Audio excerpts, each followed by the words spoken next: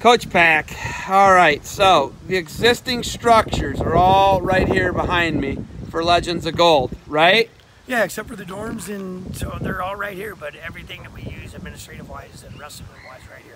Okay, so what are the potential sites we talked about? You guys are going to do $1 million facility, right? 5 mats. It's going to be state of the art, international training facility here at Legends of Gold in Beersford, South Dakota. But what are the potential sites for new? Well, there's really 3 sites, and a lot of them will come in once the engineers here this week.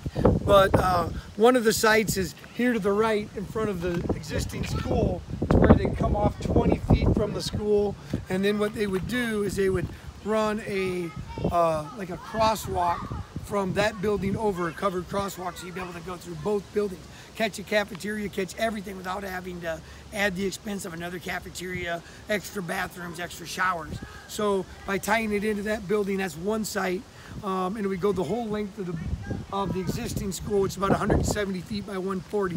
So that'd be right there. Yes, that'd be right there. The length of that school. Okay, then what would the second site potentially? The second site is going to be right here where these trees are.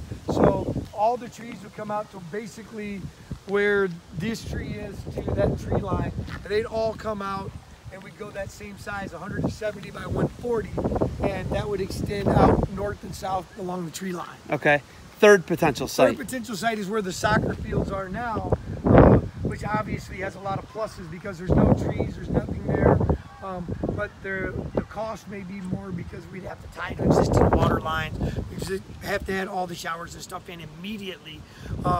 And so there's a couple, what the people are thinking right now, engineer-wise, is this might be the best site. Right here. This is number one. Right, because what it does is it allows us to get the building up first, get the mats down and be able to start running the facility immediately while we're finishing the dorms and adding the additional showers and stuff in, and be able to tie directly into the cafeteria and existing showers.